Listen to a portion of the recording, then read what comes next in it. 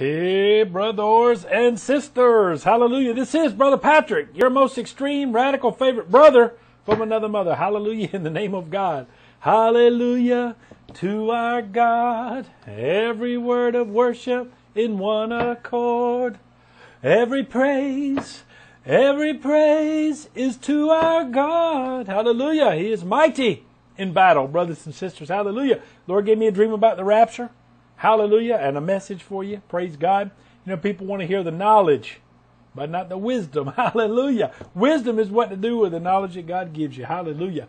Well, we know that the rapture is near. Hallelujah. By the signs that we see going on in the world with Israel returning as a nation. Israel recapturing the Temple Mount. This is the 100th anniversary of the Balfour document for the white paper from England for Israel to return as a nation. It's the 100th anniversary of the liberation of Jerusalem during World War I by General Allaby through the British Army.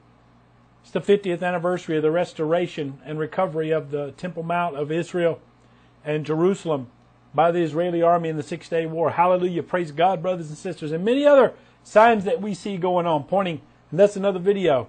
Everything's pointing to the fact that we are the generation to see the return of our Lord. For Jesus said, this generation that sees these things, Luke chapter 21, this generation shall not pass away till all these things be fulfilled. Hallelujah. Hallelujah. Praise God. So in my dream, brothers and sisters, I've had several dreams about the rapture, and they're always very unique in a way that you would never think about. That's one way you know it's from the Lord. You have a dream that lines up with the Word of God, and it comes at you from an angle you would never think of. It's something that's your own idea. God doesn't need to give you a dream on something you already know. God doesn't need to give you a vision about something you already know. He gives you a dream or a vision or a word that will correct or give you more wisdom or change your way of thinking and let you see things the way God sees things. You know, just like a little child. You know, you could go into an elevator crowded full of people and you're a little kid there. You can't see anything. You're like, well, all I see is people's behinds. But if your father picks you up, then you can see, you know, all the heads and what's going on in the elevator. You know, you can walk down the streets of New York City, down through Manhattan. You can see those different buildings there, the Chrysler Building and et cetera. And you say, wow, it's so tall. You get an airplane, fly over New York City, and you say, wow, the people look like ants. The cars look like little ants. The buildings look just like little toy buildings when you see things from the way the Father sees things. Hallelujah. Praise God. God reveals these to us when we spend time with Him through prayer, meditating on His Word, and through dreams and visions and et cetera. So in my dream, brothers and sisters, of the many rapture dreams I've had over the years, I was going to a wedding. And usually the theme of a lot of rapture dreams are weddings. I was going to a wedding. And the thing about this wedding, there were several things. Number one, everyone was dressed in different colors. You know, I saw a black man dressed in a red suit. And he had on a red tie and a white shirt and a red suit. Then I saw an Asian man wearing a green suit and a green tie. And then I saw people wearing yellow suits and women wearing yellow and green, and they were all different colors, like these kind of primary colors. All the different people. That was one part of the dream. And also in the dream, a voice spoke to me because they had like the center of the wedding, and then they had the wedding party, and it was just an infinite line of men on one side and women on the other, lined up with these different colored suits, and then a voice said to me and said, oh, the person that's at the end, the last person in line on each side of the wedding party, because people were trying to get closer, and somebody had to be the last one on the ends of each of the wedding parties. A voice said to me and said, there's a special, or announced it to everybody, like a PA system. The person who is last in each line gets a special award, a special reward. And in my dream, I didn't know it was a dream. In my dream, that's the thing about it. Sometimes in a dream you know it's from the Lord. Sometimes you don't. In my dream I didn't know it was from the Lord. I thought I was, in my dream for that moment you think you're really at a wedding. So I was at a wedding and I was like, wow, that's awesome. Because I was trying to get in line too, with all the other people. And didn't know where my place was, kind of milling around there. And then it said, whoever's last in line gets a special reward. I was like, well, that's awesome. And then a minute later the voice said again, whoever's first in line gets a special reward. And I was like, well, that's pretty wild. So either if you're first in line or last in line, you get a special reward. And then the voice said a minute later, everybody in line is going to get a special reward. Everybody gets the same reward. And I was like, wow, that is wild. That's awesome, but it doesn't make sense to me, And then, of course, when I woke up, the Lord, the Bible says, those who are last will be first, and those who are first shall be last. And it says, Jesus tells the parable of the owner of the vineyard, and he has workers that go out in the morning. And then the man who owns the vineyard, he goes in the marketplace and asks more people, why are you just standing around? Come work for me, and I'll pay you, So people come, at 11 a.m., and it tells three times, all the way to 5 p.m., the owner of the vineyard goes out and gets more people. There's only 1 hour left. See, there's no lights back then, and so at 6 p.m., it was going to be dark. It's the end of the day. So they lined them up to pay, and then the man who owned the vineyard paid the people that started working at 5 p.m. first. And he paid them 1 day's wage, 1 denarii in the Greek, but that's not, the King James, he gave them 1 denarii, 1 day's wages. And then when he came to the people that started at 8 o'clock in the morning, he gave them 1 day's wage. And they got mad. They're like, one of the guys is like, well, we bore the heat of the day. We've been out here working all day. This guy only worked for 1 hour, and you gave him the same pay you gave me. And then the owner of the vineyard says, well, I can't do what I want with my own money? Or are you jealous, that I paid this man the same as you? Jesus said the kingdom of heaven will be like that. I don't sit around thinking about that parable too much. It's not a top thing that I sit around and think about unless the Lord would lead me. Well, in this case, that's what the Lord is talking about. But the Lord showed me in a backwards way that you would never think about. It's an example of something that God is showing you something because it lines up with the Word of God. It's an illumination, a part of the Word of God for you, and illuminates a truth of God that may be not important to you until the Lord says, hey, look at this. This is important. Hallelujah. So praise God. So what the thing about that is the Lord is showing me one part of the interpretation is that, there's people that's going to get saved all the way up to the rapture. The problem I have with the majority of people that I talk to who are watchers on the internet, on YouTube, and people on the internet and YouTube, they're only saying, hey, let's get out of here because, hey, I'm ready. But you know what? There's a bunch of you guys that got right with God in 2011. The majority of people that I talked to. There was a big surge of people being awakened in 2011. What if the rapture had happened in 2010? There was millions and millions of people like myself and other people who were already rapture ready 2010. We could have went, you guys would have got left behind. But praise God, the Bible says that God, is long-suffering. He doesn't delay. He's not slack, the Bible says, as men count slackness. But he is long-suffering, and he is very patient because he wants none to perish. He wants all to get right. That's like with the ark. The Lord, it was like 120 years before the flood came. And the Lord was patient and merciful to give those people every opportunity. So the people that's going to get saved the day before the rapture are going to be rewarded just like those people that have been saved and right with God for 20 years and 50 years. It doesn't matter. But, I want to add this on here. It's just coming into my mind. We're not talking about the different rewards you get in heaven. There's a judgment seat of Christ, and we get different crowns. Like if someone's martyred for the Lord, there's a special crown for that. There's a special crown for those who love the rapture. There's a crown for being a pastor or a teacher, evangelizing people. Soul winner's crown. There's different ones. But the wages of going to heaven and getting to be there and getting raptured and getting up there with the Lord is going to be the reward for all of us that make it to the wedding, brothers and sisters, all who make it to the wedding. Now, the second part of my dream, as I mentioned earlier, there was all these people in different colored suits, and I was like, what's up with that? Like I said, in my dream, I didn't know it was a rapture dream or a biblical dream. I was just like, why are all these people, peacocking? They're wearing all these different colors. Usually when you go to a wedding, people are wearing, like there's a color theme.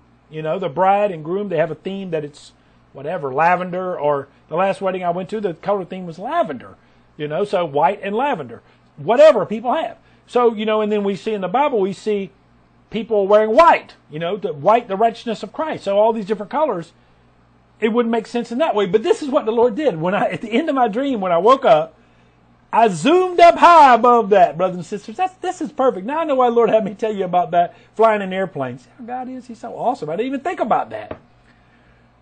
God is so awesome. I thank the Lord. I'm not smart enough to come up with the things that the Lord gives me. Praise God. But I was zoomed up in the air, brothers and sisters, and as I was looking down at the wedding party, they were in the form of like a rainbow, brothers and sisters, and all those different colors from above. It was a rainbow, brothers and sisters. I would have never even think of such a thing. and never even think to tell you the parable idea of that when you're walking on the earth, those big buildings look tall, and then when you fly above it, I usually tell people that when talking about their problems. Your problems seem so big because you're walking among these giants, the giants representing like the fallen angels, the Nephilim, the offspring of the giant of the fallen angels, giants and demonic attack and your problems or whatever, represented like David and Goliath. But if you were to fly above that, so King David, he didn't fly above it physically, but by faith he saw, that he had the victory, that he was much bigger, that his God, our God, his God, the God of Israel, our God is much bigger than Goliath. I mean, there's a whole nother preaching, a whole nother teaching about it. But when God took me up before I woke up, and that's what woke me up, I was looking down, there it was, a giant rainbow, brothers and sisters, hallelujah. And in this last demonic generation, the devil's children, and that's what they are, the sodomites, children of Satan, have tried to steal the things of God. They tried to steal the rainbow and try to make it represent sodomy, blasphemous, demonic sodomy, to try to steal what God gave us. Hallelujah. And God gave us the rainbow to represent that He's a covenant-keeping God, a promise-keeping God. God is not a man that He should lie, nor the Son of Man that He should repent. Have not God said it? Will He not also? Is He not also able to do it? I always have trouble quoting that verse. That's a verse from the Old Testament. Go use the Google and look it up. Brothers and sisters, you can see exactly what the verse alluding to. Hallelujah. Praise God. Referencing. God bless you all, brothers and sisters. Hallelujah. Every praise is to our God. Something else the Lord had given me on Sunday afternoon. I shared it with one dear sister who's setting up a Zelle for me. I used to have Clear Exchange. It's a bank-to-bank transfer thing where, I don't have to share my bank information. You don't share your bank information. There's something called Clear Exchange. Well, they got bought out.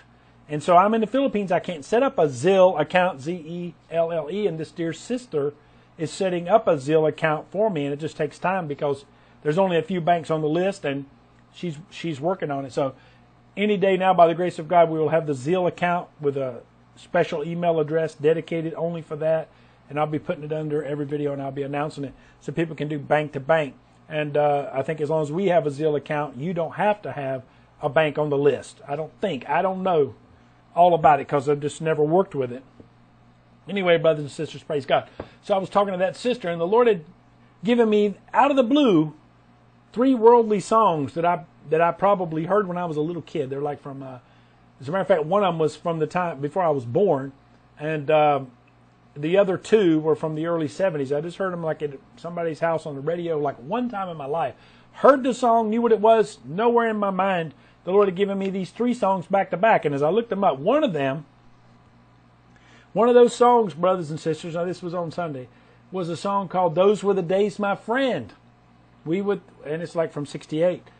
Those were the days, my friend, we thought they would never end. And so the Lord was giving me that lyrics from that song, and I didn't even know that I didn't remember that song, but I was like, yeah, I remember. Is that from a play or from a movie or something? Where have I heard that song? So I looked it up. I guess I'd heard it on the radio. There's another song called "We Had Joy, We Had Fun, We Had Seasons in the Sun." That's another one. And the third one, I can't think of it right now, but it's not slipping my mind. But all 3 of those songs, the message from the Lord is like that song, "These Are the Days, My Friend, we thought they would never end." But they did end.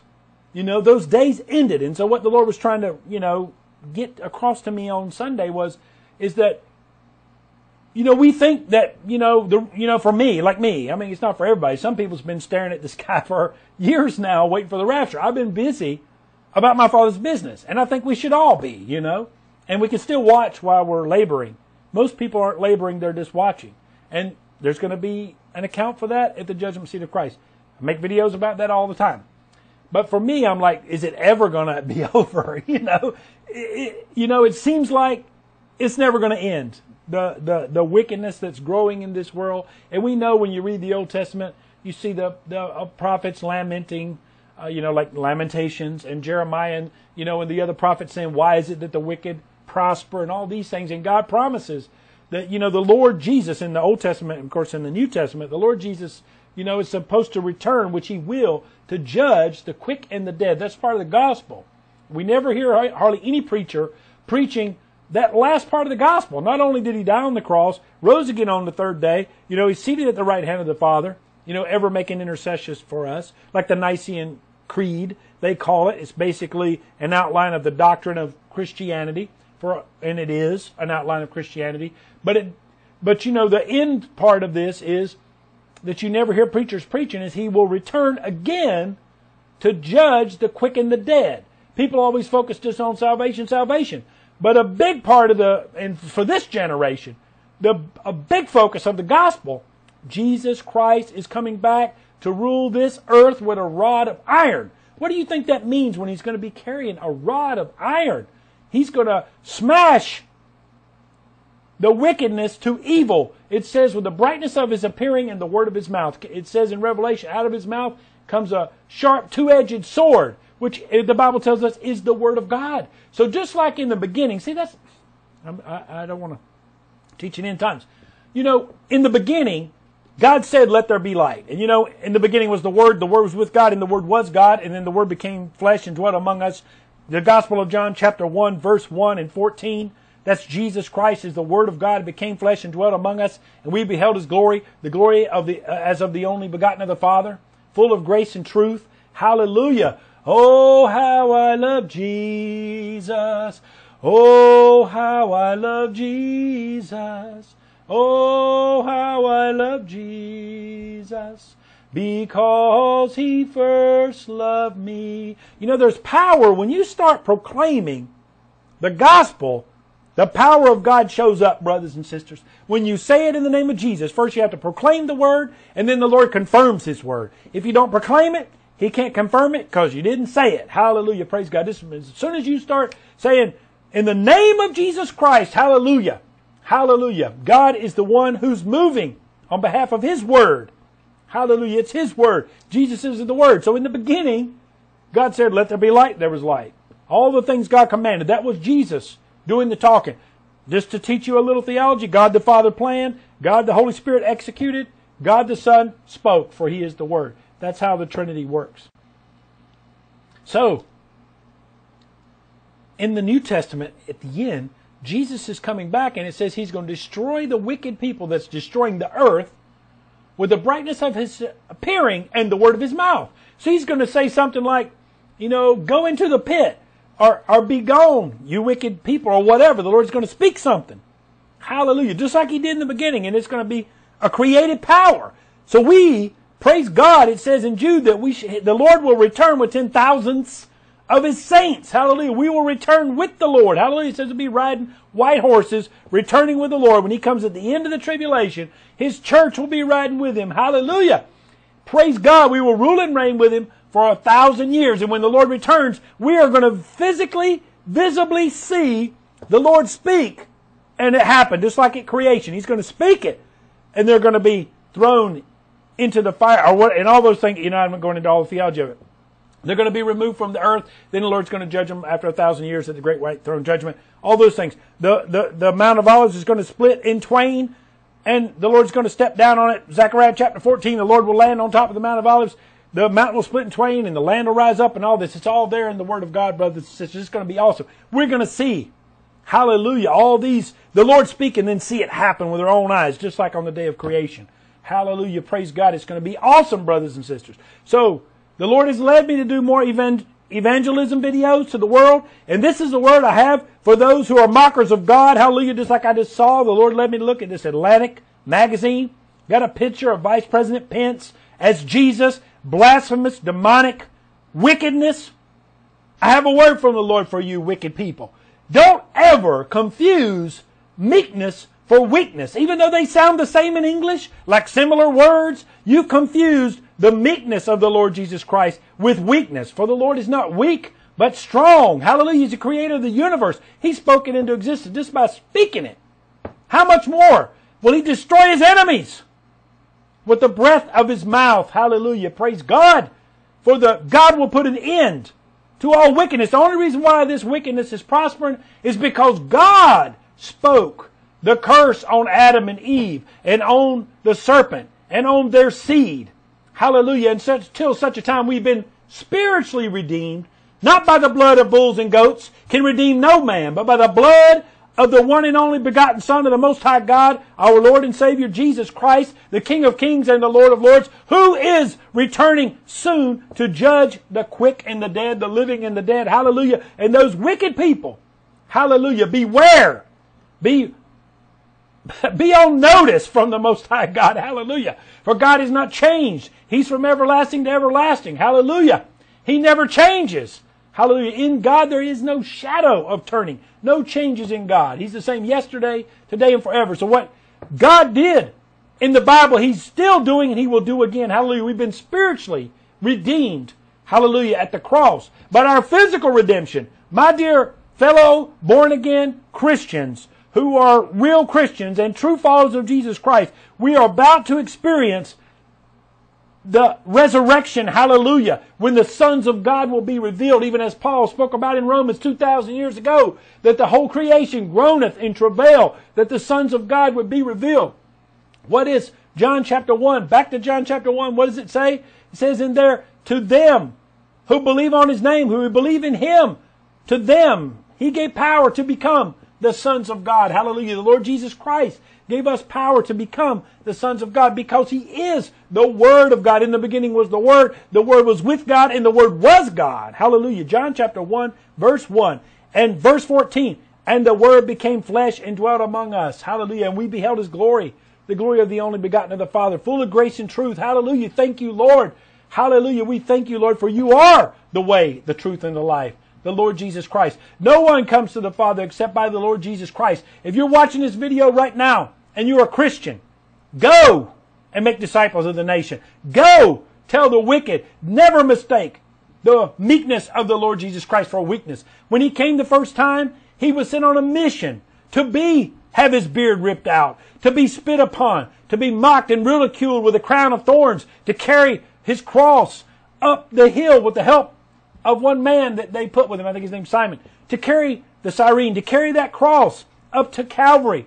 And the Lord, it says in Isaiah 52 that He was marred beyond recognition, that people wouldn't even recognize who He was after He received His beatings and spit upon, ripped, a beard torn out, mocked with a crown of thorns, all the things that the Lord went through, and then crucified for us. That was a special mission that the Lord came down here to die in our place on the cross. He's not coming back like that again. That's the biggest problem I have with the crucifix. Not only about idolatry, but it portrays Jesus as not as He is, but as He appeared for our salvation. He became sin for us. He was a sacrificial lamb. Even as Jesus said in John chapter 3, as Moses lifted up the serpent in the wilderness, so should the Son of Man be lifted up. And if I be lifted up, I will draw all men to me. Jesus became sin for us.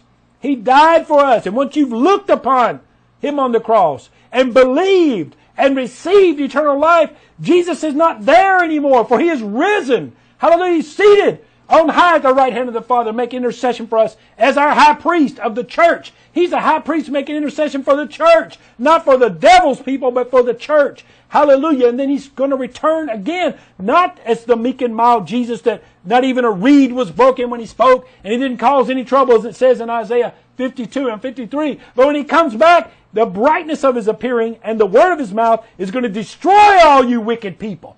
This is your day. This is your hour. The Bible says today is the day of salvation. When you hear His voice, harden not your heart as the children of Israel did in the wilderness. Hebrews chapter 3 and chapter 4. Don't harden your heart to this good news. Hallelujah. Don't let it be bad news for you. You know, I hear a lot of preachers just giving, the good news without giving the bad news. The bad news is you're lost and without hope, and you're dying and you're on your way to hell and then to the lake of fire, and you'll be eternally separated from God, from the love of God, from your loved ones. You'll be in hell with the demons and the devil and all the other wicked people, Adolf Hitler, whoever you want to name. That's part of the gospel.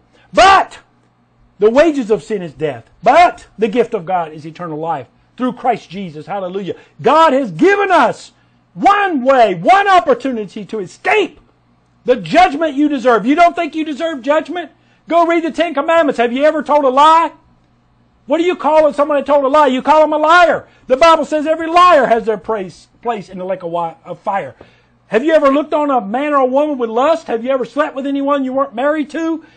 And you're married or they were married? Jesus said, if you look on someone in lust, you've committed adultery in your heart. You're an adulterer and a liar. Have you ever taken anything that didn't belong to you? That's called a thief. Nearly every single person that's listening to me is a liar and an adulterer and a thief. And that's only 3. That's only 3 of the 10 commandments. God will judge you by that. If you're not forgiven, if you're not covered in the blood of Jesus, you'll be judged by the 10 commandments. But praise God Almighty. Praise God Almighty. If you repent, if you confess your sins, the Bible says, 1 John 1:9, if we confess our sins, He is just and faithful to forgive us of our sins and cleanse us of all unrighteousness. Praise God. The Bible says that He takes upon our sins and imputes to us and gives us His righteousness. Hallelujah. By grace are we saved through faith. Faith in what? In the finished work of Jesus Christ. He did it all. Hallelujah. Jesus paid it all. Now all to Him I owe. Sin had left a crimson stain. He washed it white as snow. Hallelujah. Praise God, brothers and sisters. You know, I made videos in the past and I titled it, Come See a Man on Fire. Hallelujah. I am being used by God as a burning bush in this video. You are like Moses, wandering in the wilderness, out of your calling, not doing what God commissioned you to do and called you to do. You're out there wandering around in the wilderness and you happen to walk by on YouTube and surfing around, and what do you see? You see a burning bush, and you're like, why does this bush keep burning? Hallelujah. Let me inquire into this thing. Hallelujah. Let the Spirit of the Lord speak to you through this burning bush. Hallelujah. May the Lord speak to your heart through this burning bush. Repent of your sins right now. Turn from your wicked ways. Surrender your hard head and hard heart to the Lord Jesus Christ before it's eternally too late. Hallelujah. No man is guaranteed tomorrow. You could die today. You could die tomorrow. You could be struck by lightning. You could be hit by a car. You could be in a car wreck like Brother Brian, killed in a car wreck the other day. I'm sure he didn't plan for that, but it happened. But praise God, he was a born-again Christian. Brothers and sisters, you know what tomorrow holds. The rapture could be in the next 5 minutes. You don't know. You don't know what tomorrow holds. God is the only one that knows. The Bible says that not even a bird. Jesus said a bird can't even fall to the ground without the Father's permission. Hallelujah. And Jesus said, anybody who comes to me, I will no wise cast them out. It's not about condemnation. That's another thing that's wrong when sometimes preachers preach condemnation. Hallelujah. It's not condemnation. God wants you to have a guilty conscience. A guilty conscience is a good thing. God says killing is wrong. You already knew that. You don't even have to never heard the Bible, never read anything in the Bible. You know in your heart that murder is wrong. You know in your heart that rape is wrong. You know in your heart that lying is wrong. God gave us a consciousness. Hallelujah. Praise God. And a guilty conscience is a good thing. Don't let any lying demonic psychiatrist or psychologist tell you, oh, don't worry about feeling guilty. Here, take these pills and get high, and it's all about your happiness. No, it's not. It's all about God and bringing glory to God. And as a result of you surrendering to God, out of His grace and mercy, He decided, for whatever reason, for His sovereign will, to give you eternal life and let you live with Him in heaven and me. God didn't have to make heaven for us. God didn't have to die on the cross for us. He didn't even have to create us. And when He created us, He could have done like those deist thing, like Thomas Jefferson was a deist who thinks that God wound up a clock and walked away. That's what they believe. That's not true. My God is a personal God. I have a personal relationship with the Lord Jesus Christ. Jesus said the Holy Spirit will not speak of Himself, but the things He hears. Hallelujah. Where's the Holy Spirit at? The Holy Spirit's in my heart because I'm a born-again believer. And I'm also a Spirit-filled and operate in the gifts of the Spirit. But when you're saved, you have that wellspring, John chapter 4, living water in your heart, and you can hear from God, hallelujah, through His Word and by the quickening of His Word, and God can speak to you in your spirit by a still small voice, hallelujah. And God, I have a personal relationship. The Lord, He walks with me and He talks to me and He tells me that I'm His own. And the joy we share as we tarry there, none other has ever known. Hallelujah. It's a personal, individual relationship. God speaks to me what means what to me. And He speaks to you what means certain things to you. Hallelujah. That's what I'm talking about, the lyrics from that song, In the Garden. Hallelujah. I come to the garden alone. Yeah. No, I don't need a mediator. There's one mediator between God and man. That's the Lord Jesus Christ.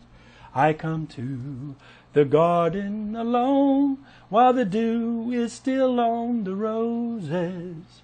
And the joy I hear and the voice I hear falling on my ears, the sound of God disposes, and He walks with me and He talks with me. And He tells me I am His own, and the joy we share as we tarry there, none other has ever known. That's right. My relationship to the Lord is different than your relationship with the Lord. Hallelujah. That's the thing about God. He's so awesome. He can talk to all of us at the same time. God's not stressed. He's not worried. Hallelujah. God is omnipresent. He's everywhere. He's omnipotent, all-powerful, omniscient, all-knowing. Hallelujah. Our God is an awesome God. He reigns from heaven above. And He's about to reign on the earth. Hallelujah. When He comes by after the tribulation. Hallelujah. With wisdom, power, and love, our God is an awesome God. Hallelujah.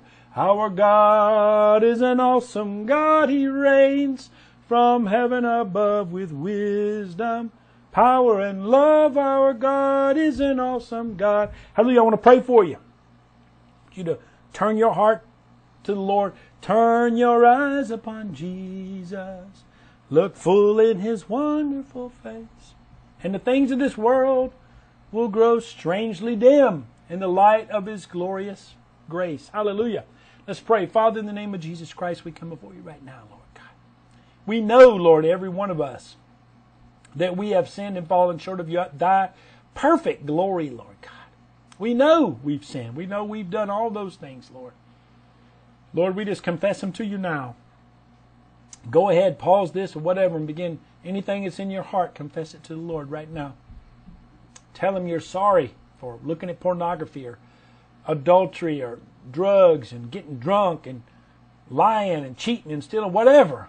Just pause this video and just call upon the name of the Lord.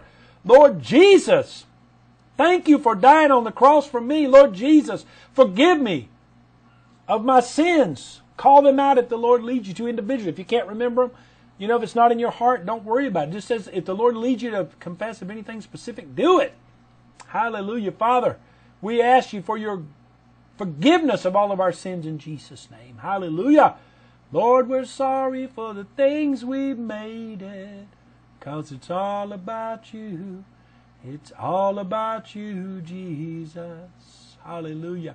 I'm coming back to the heart of worship.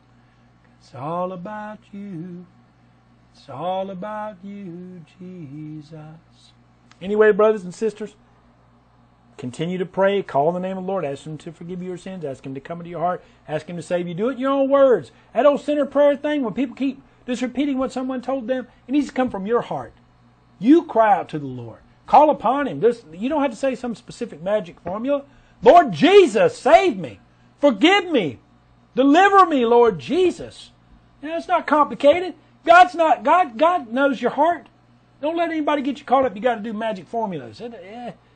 It's not about that. People just babbling and repeating stuff. Jesus said don't keep praying repetitive prayers like the pagans. Speak to the Lord from your heart. Just like you're talking to me, I'm talking to you. Lord Jesus, help me. Save me. Show me the way, what I need to do. Sometimes you got things you got to get straightened out of your life. Whatever it is, get off drugs, whatever. The Lord will lead you. He'll make a way. He's a way maker. He's the way and the way maker. Hallelujah. Praise God. Anyway, brothers and sisters, and I wanted to add this, that, the Lord's return is near. And the Lord told me, get out there and win the lost, because the time of the Gentiles, the fullness, when the gospel's preached to the whole world and the last Gentile gets saved, that's when we're out of here. And that is our commission. That's our mission, to go. We don't have to keep waiting for signs in the heavens and all that, and waiting on special words and all that. The Lord already gave the Great Commission in the gospel. Go and make disciples of the nations. Now get out there and tell people about the gospel. God's going to empower you. The Lord will empower you. Peter didn't walk on the water until he stepped out there. If he'd stayed in the boat, like the other disciples, he wouldn't have walked on the water. You got to step out on the water. Then the Lord's going to sustain you. The power comes. In other words, if I'm a weightlifter and I'm just sitting around in a chair, then I don't need power to lift weights. It's when I actually pick up the weights that the power is there for what I'm doing. When I cut off if I don't have the light switch on, the power's there, but it's not on. I got to flip the switch for the power to come on, so the light will come on. You got to move. You got to go. You got to do whatever God called you to do. Get out there and do it. You want to be raptured so bad, do your part. God, you could be the reason why we haven't been raptured, because you're supposed to go, Tell your cousin about Jesus today. I don't know. God knows, as an example. God bless y'all, brothers and sisters. Praise God. Ask for your prayers. We prepare for the end of the year. The orphans, we're getting them by the grace of God. We'll have all the budget we need to get them some new mattresses and shoes and toothbrushes and give them all a present and all the things. And then the feeding program's 1,000 kids that we want to have special food for them. And we, every year for the last several years, have been getting boxes through Sister Pearlie in Chicago. We didn't do it this year. I guess I haven't talked to Sister Pearlie. She's been busy, but I plan on doing it for school starts here in June. So by the grace of God, we can do boxes in January, February, and get them sent out by March. It takes 2 or 3 months to get here, and do boxes with school supplies and things like that. I ask you guys to pray about it. All the information for Sister Pearlie, her email and Facebook is below every video. If you want to send some stuff like that, clothes, school, children's, summer clothes, school supplies, anything that's not really perishable, kids' toys that are not perishable is nice, anything like that. But we can buy cheap toys here, so, it's no need in sending like cheap little things. But if you had some nice toys like that your kids don't play with anymore, you would give to Goodwill, those would be nice because you can't get those here. Here they've got just cheap little raggedy toys, that, so if someone sent that, I could buy it here and it's cheap and it's going to break, right? But if you have some nice something that's already been, like from your kids, grandkids, or whatever, that nobody's using, you're just going to give it to Goodwill, you can send it to Sister Pearlie. That would be nice because, like I said, you can't even get those things here. So it would be huge to give out to the feeding programs or even to the orphans, whatever. The orphans are getting, most of them are getting pretty big now. We only got 2 kids that are like preschool, under the age of school. But the feedings, we have lots of little children, 2, 3, 4 years old, whatever. So little toys and stuff. But anyway, God bless y'all, brothers and sisters. God bless. And praise God. We hope to be seeing you in the air. I got an opportunity to go for a few weeks in January to the States. There's, somebody wants me to come meet with them, an individual person. And, so, and it's a big thing with them, special situation for healing.